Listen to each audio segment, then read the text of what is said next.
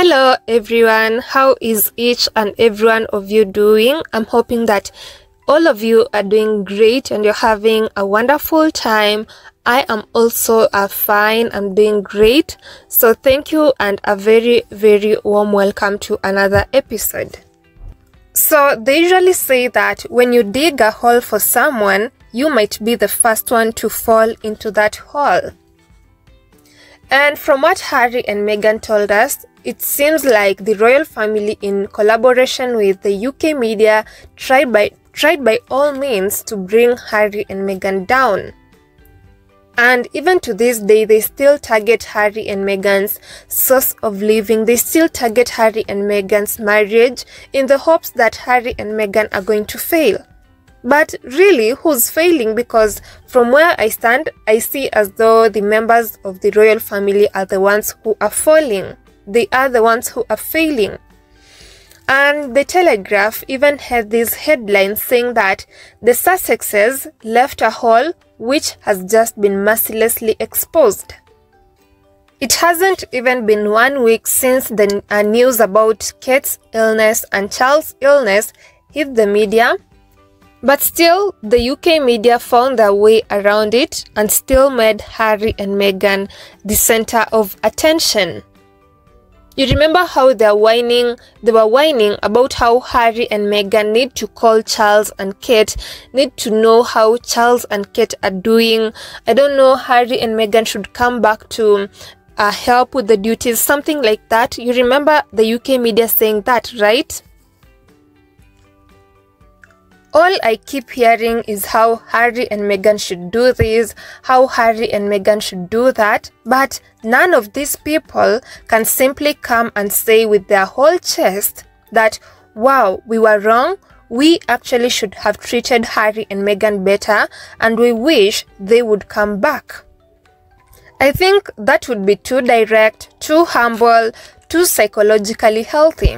Instead, these people twist themselves in knots to create a tangled web of rage, envy, and regret, with lots of attempts to shame Harry and Meghan for not hanging around for just this kind of emergency. But then again, coming to think of it, these people have Camilla, they have Sophie, they have Mike Tyndall and Prince Andrew, whom they adore very much. Give them all ribbon-cutting classes and the problem is solved. And stop wishing that Harry and Meghan were still there with them.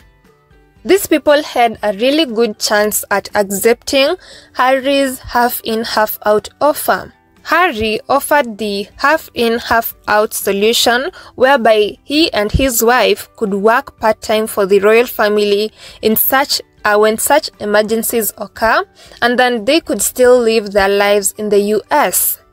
But what did the royal family say?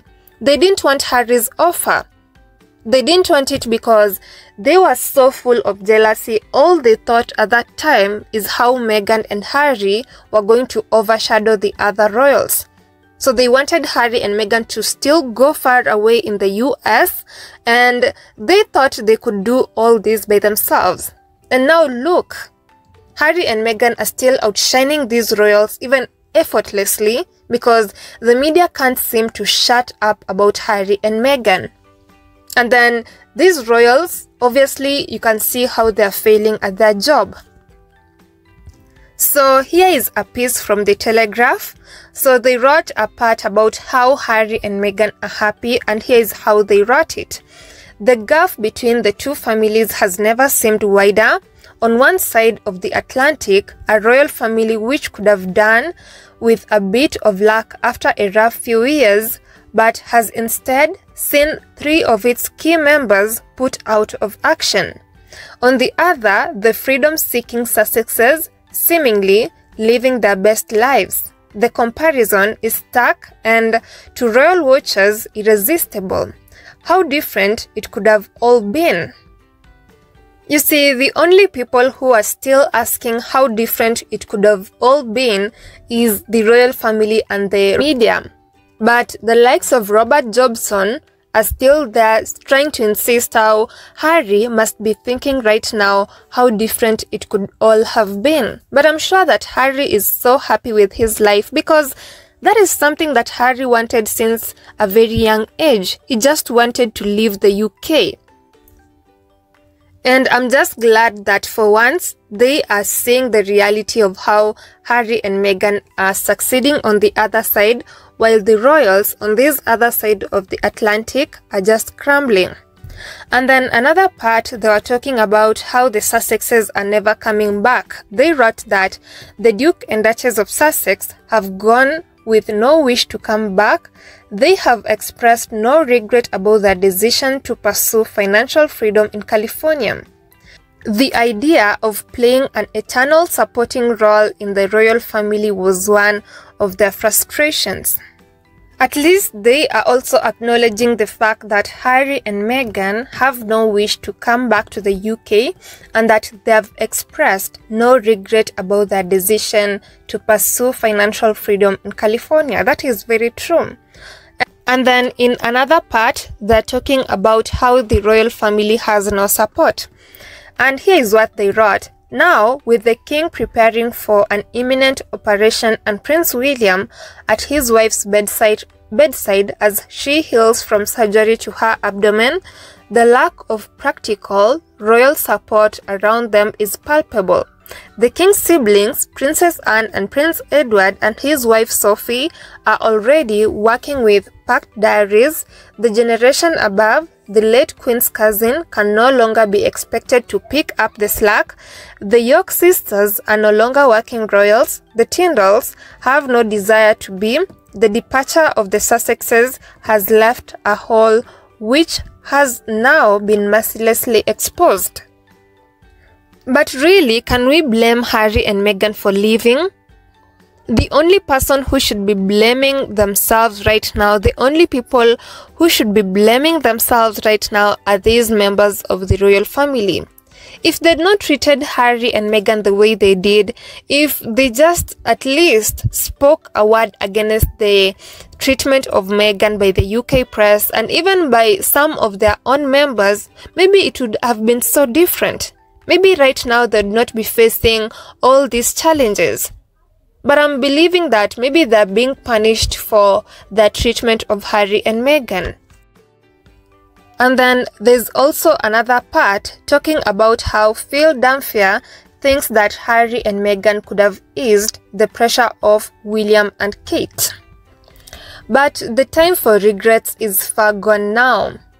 These people made their decision. They chose not to protect Harry and Meghan and their children, and also Harry and Meghan chose to leave. So if they're having any regrets at this point in time, they have no one else to blame but themselves.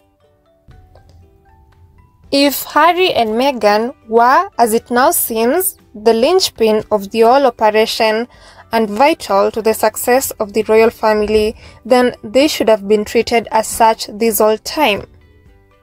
When Harry offered the half-in, half-out situation in which he and Meghan could have temporarily returned to the UK in exactly this kind of situation, he was mocked, abused, trashed, denigrated, and smeared for simply wanting the attacks on his wife to end and for prioritizing his mental health. So honestly, I don't care. I can't care less about what the royal family is going through right now. I don't care if they don't have people to work for them, because there are the likes of Andrew, Sophie, and the rest. They should just leave Harry and Meghan alone. That is just what I'm going to say for today. Kindly let me know your opinions concerning this, and I'll see you all on the next podcast. Have a wonderful day. Goodbye.